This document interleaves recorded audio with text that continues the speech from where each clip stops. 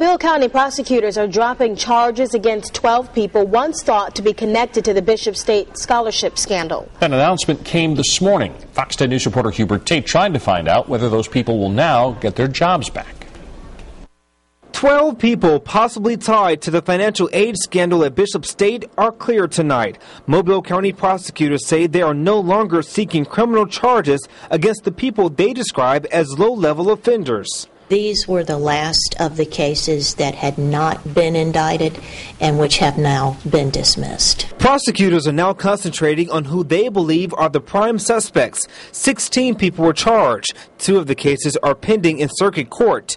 2 suspects already pleaded guilty, and now 12 of the cases have been dropped. The scandal has been going on for more than 4 years. It was a bizarre scheme, which prosecutors say the suspects created fake students to get federal Pell Grants and scholarships.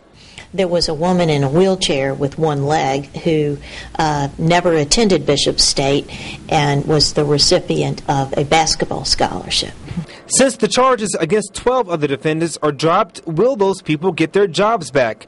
Bishop State President James Lowe says, quote, "I heard about today's action through the media. I have not seen the report, so I cannot comment at this time until I have the opportunity to review that information." End quote.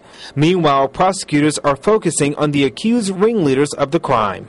It appeared to us that the interest of justice would best be served by ending the prosecutions against these low-level people. People who have now been cleared of any wrongdoing.